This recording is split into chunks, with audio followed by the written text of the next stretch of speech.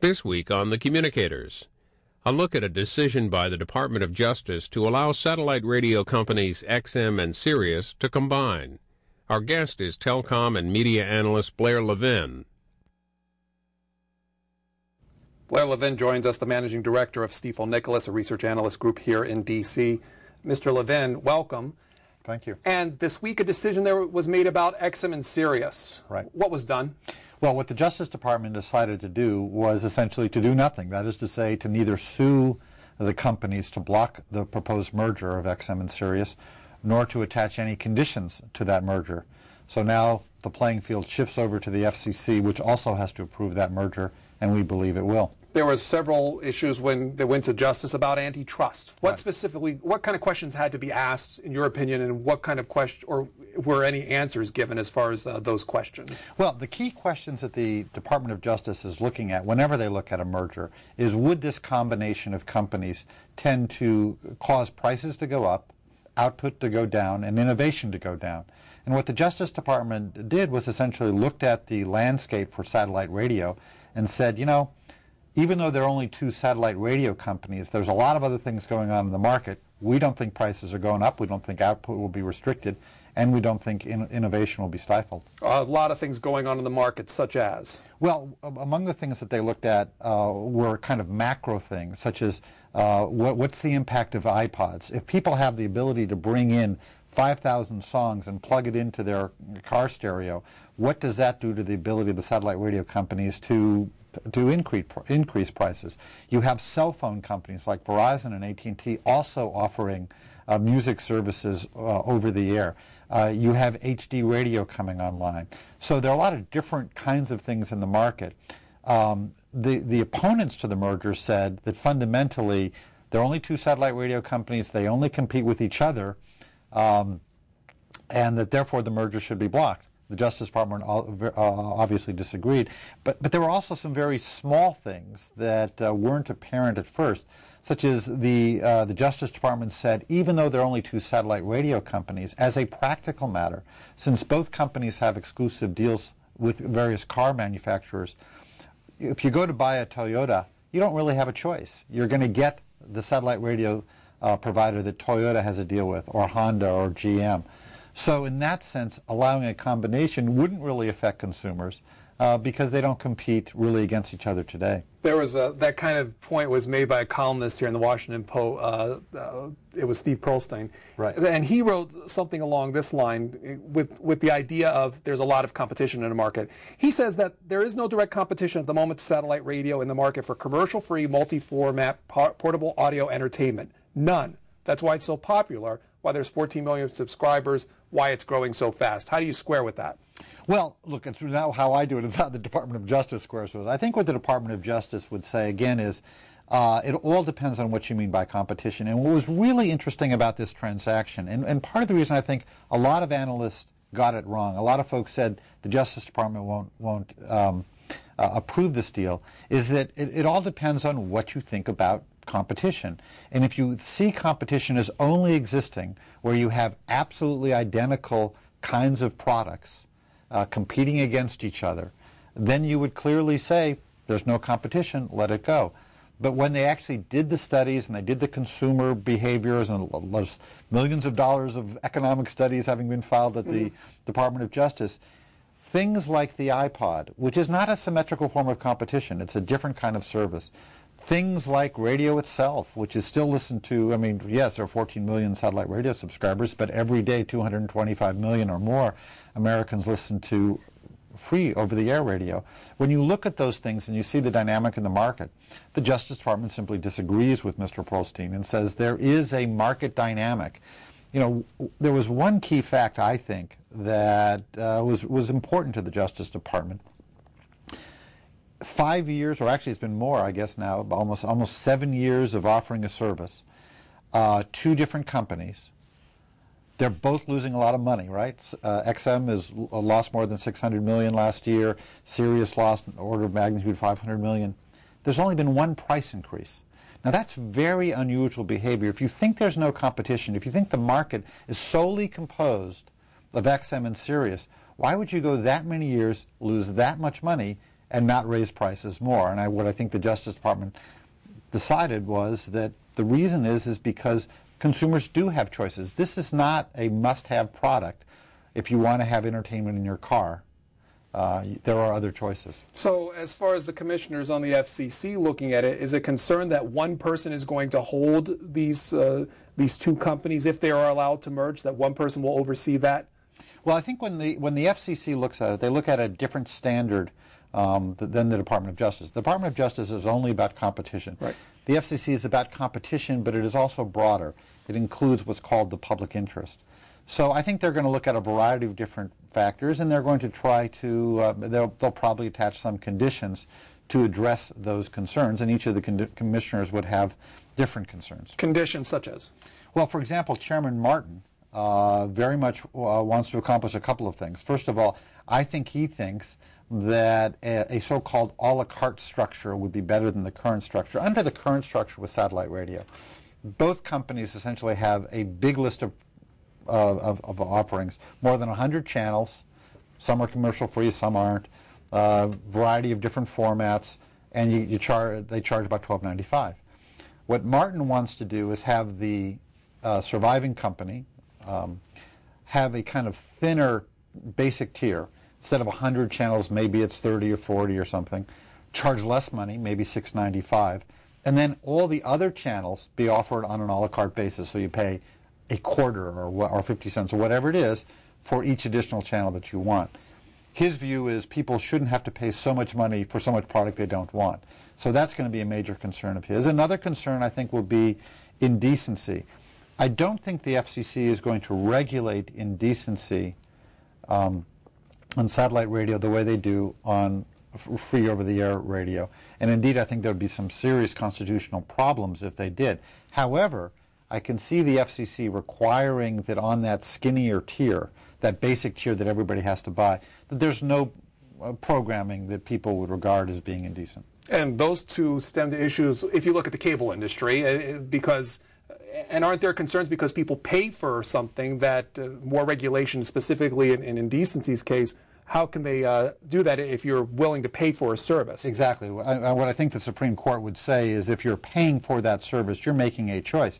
But if you're paying for a service where in order to get 40 channels that are what we might think of as just decent, but you then have to take 5 or 6 that are indecent, it presents a different problem. But clearly on an a la carte basis, the constitutional issues would prohibit the FCC from invoking that kind of indecency regulation. But there are a number of other conditions that have been proposed.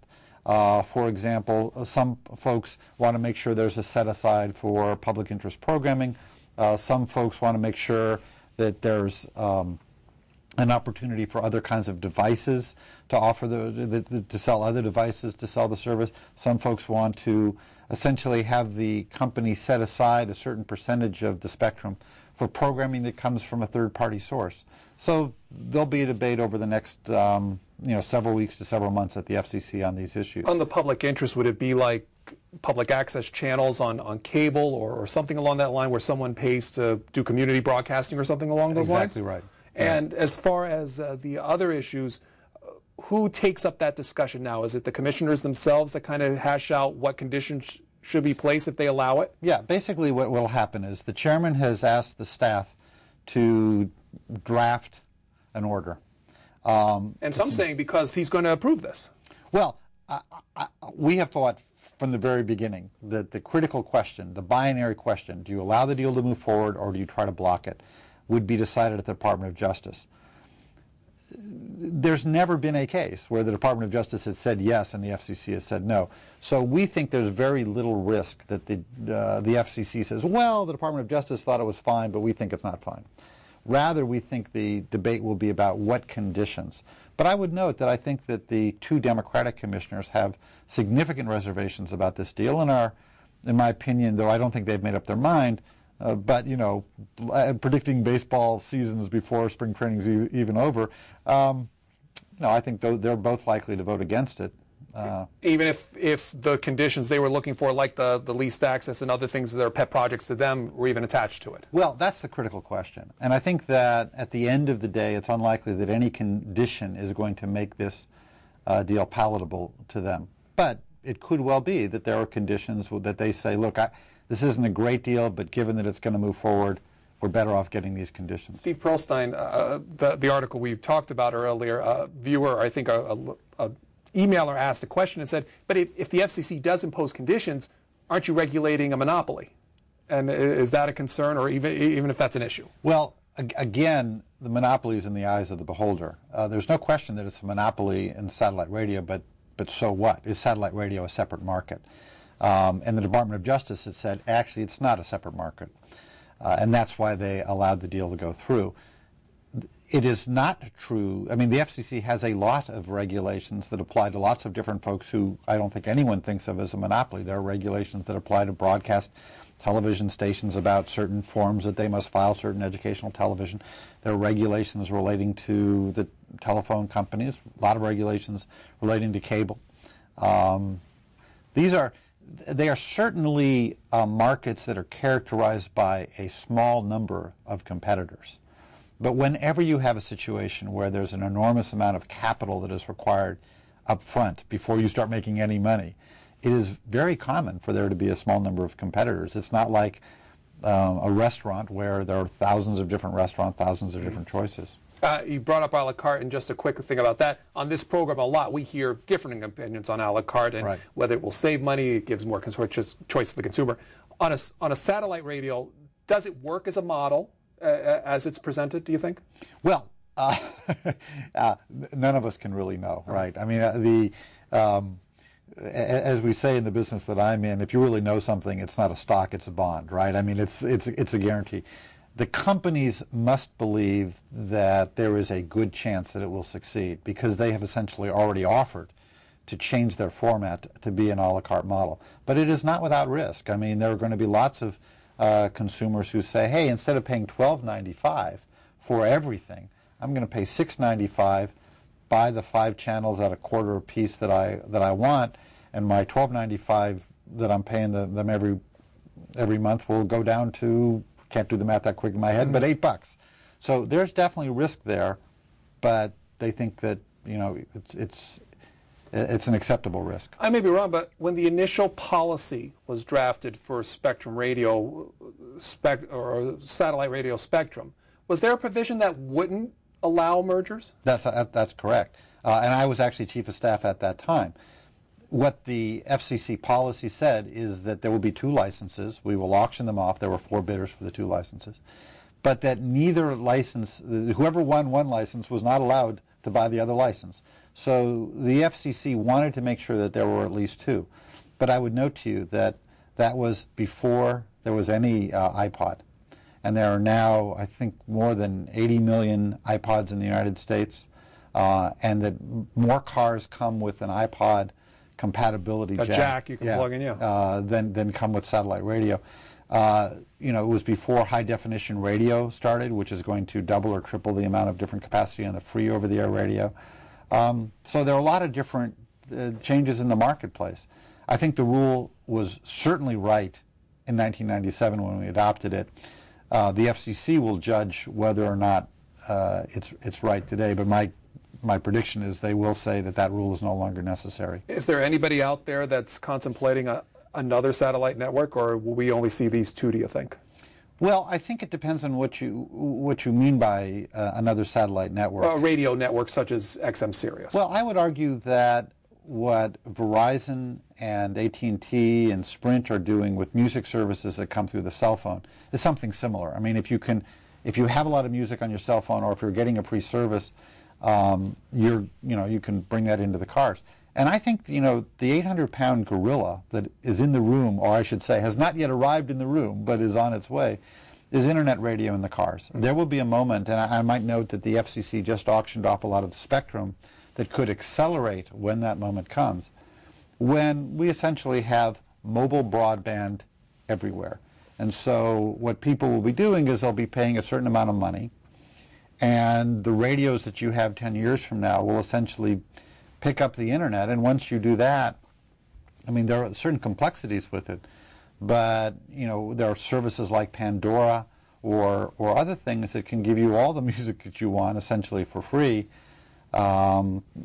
and what you're doing is you're paying for an internet connectivity in the car. So lots of different changes in the marketplace are out there in the future. On a practical matter, if I was an investor looking at this potential merger, what questions am I asking about, you know, the questions that are being asked amongst the companies as far as how much staff is going to remain, where the buildings are going to reside, you know, who's going to be in charge of what? Yeah.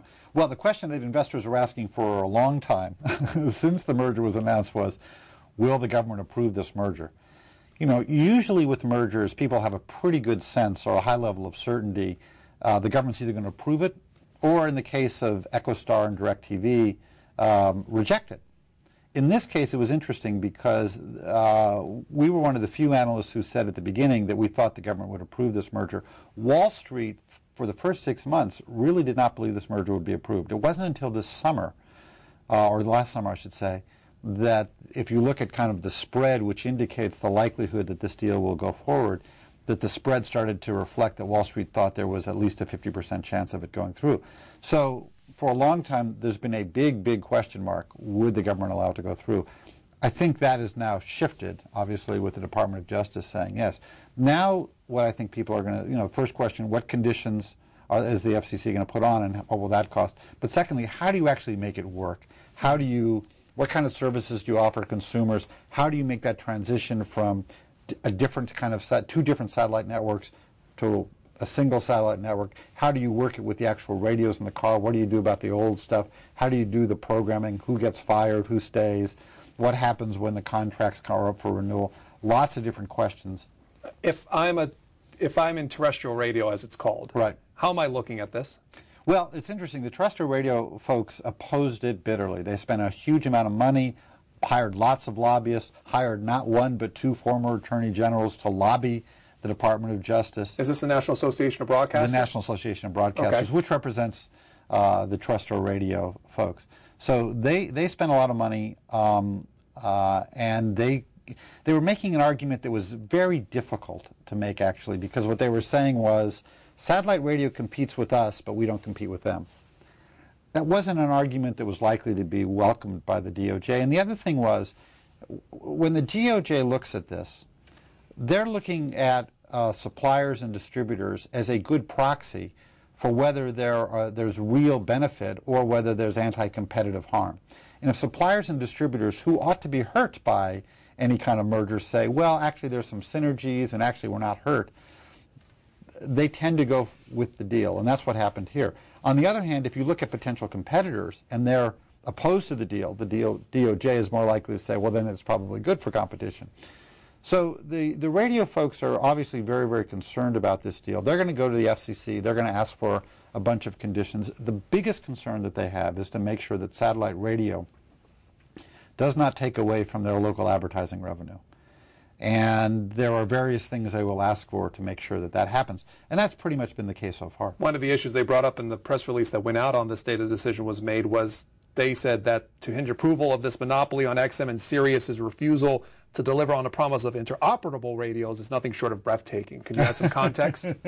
Well, when the FCC gave the licenses away, or they sold them at the auction, there was a condition that the companies would develop an interoperable radio so that someone could have a single radio in their car and would then have the ability to switch. The companies actually, if I understand it correctly, did develop the technology to do that. But the problem was there was no one who wanted to subsidize that. The car companies didn't want to subsidize it. If you go to a car company, if you go buy a new car, the satellite radio folks will actually subsidize your purchase of a radio. So it wasn't quite clear where the financial incentives were for anyone to manufacture, distribute, sell, install these interoperable radios. Having said that, however, there is a little bit of, you know, no bad deed goes unrewarded, if you will. You know, I'm not saying I agree with the broadcasters, but I think it is, and others have made that argument as well, that they're essentially being rewarded for not having lived up to the spirit of what the FCC wanted. As far as supporters of this, even as opponents, could Congress step in and say, we have concerns about this, or have they pretty much already weighed in on this? Congress actually had 4 hearings on this, and they had concerns and they expressed them. But traditionally, Congress may weigh in with some concerns, but they do not act to block a specific merger. It's done. The Department of Justice has acted. Congress has had the hearings. You know, various members of Congress, I suspect, will both write letters to the FCC and make phone calls to certain commissioners to try to weigh in and try to get certain conditions. This is coming on at the same time that Clear Channel is having financial problems. Are there lessons to be learned as far as what's going on with XM Sirius and satellite radio and what's going on with Clear Channel and terrestrial radio? Are there comparisons, lessons to be learned, things to tie together between the two instances? Yeah, the Clear Channel problems actually are not so much the problems, to me, of the radio industry, though we'll chat about that. They have a they're trying to go private. They struck the deal before the extent of the credit crisis was clear, and now lots of, as is true throughout the financial community, there are lots of threads that people are pulling at that just tend to rip up the whole cloth. And so their transaction to go private is under a lot of stress and may not occur.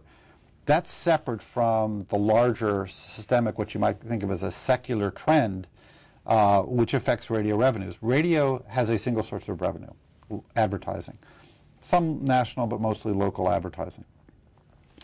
Anyone who's in the advertising business or the business of selling ads is affected by Google and the Internet and Yahoo and everybody else. Advertisers are moving there. It's more targeted. It's more focused.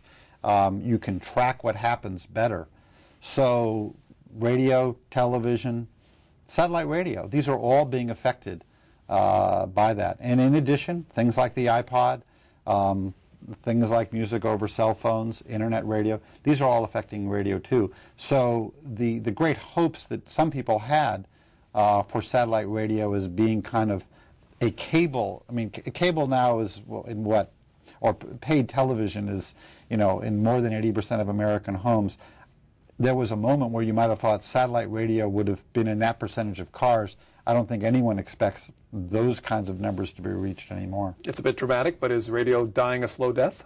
Well, no, I don't think radio is dying. I think what you're talking about here, what are the margins, what are the profitability, what's the growth? But look, more than 200 million Americans every day listen to radio. It's going to be, if it's dying a slow death, it's a very slow death. You know, my children are still going to listen to radio in the cars. My grandchildren, I suspect, will listen to radio in the cars. It's a long time before we really do a total transition to some other medium like internet radio. How does, I guess, from your experience at the FCC and outside of it, when you look at these industries and they change so rapidly, how do you keep up on a regulatory basis with that? I mean, the Communications Act was signed in 1996. Right. I think went through a revamp, or if I'm correct, but how do you keep up with the trends as far as regulatory issues are concerned? Oh, well, it helps, in my particular case, it helps to have been there when a lot of these issues were being discussed. When the chairman designee, Reed Hunt, asked me to be his chief of staff, I remember telling him I didn't really know. I'd been a corporate lawyer for some communications firms, but didn't know that much about the regulatory part. And he said, "Oh, don't worry, we're rewriting everything anyway." He was kidding, but in some sense, when I got to the FCC, you know, there was no internet. There were only 2 wireless companies. The lanes of the information highway were not that vibrant. By the time we left, there was a lot of different activity going on. So a lot of the issues that were raised in the discussions about the 1996 Act, they keep coming up. And so it's easier for me to follow than I think for other folks because I have a certain kind of familiarity with it. But you know, you're absolutely right. There are just many, many different kinds of activities going on, and it's fascinating, for example, in the last auction, to see that in a lot of ways it was seen as an auction in the terms of the policy of Google versus the incumbent wireless companies. Mm-hmm. Now, Google is not a wireless company, but they obviously have a lot of interest in how the wireless internet develops.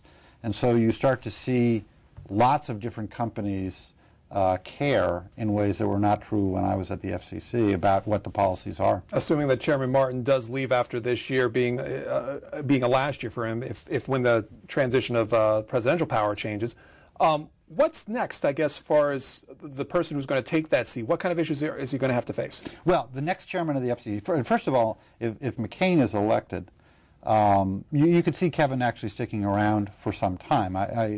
Chairman Martin and Senator McCain have a good relationship. They agree very much on a la carte for cable. They co-authored an editorial together. They know each other well. Though eventually, at some point in time, McCain will certainly pick his own person to be chair. The first task for the FCC next year will be to clean up whatever mess remains from the digital television transition. This is an extraordinary moment in which millions of Americans are going to lose TV service. There'll be lots of warnings. There'll be lots of, in the fall and pre-Christmas, there'll be lots of ads saying, buy a TV set to make sure you can get the signal. But nonetheless, it is inevitable that there will be a moment of disruption, and dealing with that will be very significant. Then there are a series of other issues that I think folks are going to have to look at.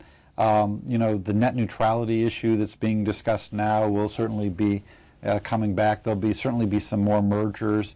I think one issue that may come up even before then, because of currency issues, we're going to see more foreign investment into some of our telecom and media companies. And there's always been a concern about foreign investment in those kinds of companies in a way that you don't really care if a sovereign wealth fund is investing in, you know, a McDonald's. So lots of different issues facing the next chair. There have been stories that say that if a Democratic president does come in, that you'll be the next chairman of the FCC, or at least a potential candidate. Is that true? First of all, there are lots of potential candidates. Secondly, I know from my experience in watching this that a lot of those stories are very speculative, and the person who actually gets named is not necessarily that. Can I ask you if you've at least been approached on this proposition? No, absolutely no. Other than by reporters, no. I've had the good pleasure of working with lots of folks who I think would be fine candidates. I'm associated with the Obama campaign, and it's interesting, a lot of the people that I worked with at the FCC are associated with that campaign, and a number of them would be terrific as chair. There are a couple people over in the Clinton campaign who I also know very well. They'd be great too. So, and actually, you know, I actually know the McCain people pretty well. You know, my preference for a Democrat, it's not really because of the telecom issues. There are a bunch of other issues, but I think that whoever is chair, you're going to face a very different picture than what we were looking at when I was there, and what Reed Hunt's successor, Bill Kennard, was looking at. Very different kinds of markets. There's been a lot more consolidation. The wireless industry is moving in certain different kinds of directions. You've had tremendous vertical integration as well. There are some things that are going, I think, very well. There are some things that are very troubling. I think that whoever is elected is going to have to look more seriously at the broadband picture in America. And I don't want to necessarily be critical of what has happened, except to say that in some areas it's not working so well. And I think most people would agree with that in some areas. And the question is, identify those areas, identify targeted focused solutions, and let's try to make sure that all America is connected, not just to low-grade broadband, but to big broadband. Blair Levin with Stifel Nicholas here in Washington, D.C. Thanks for joining us on the Communicators. Thank you very much.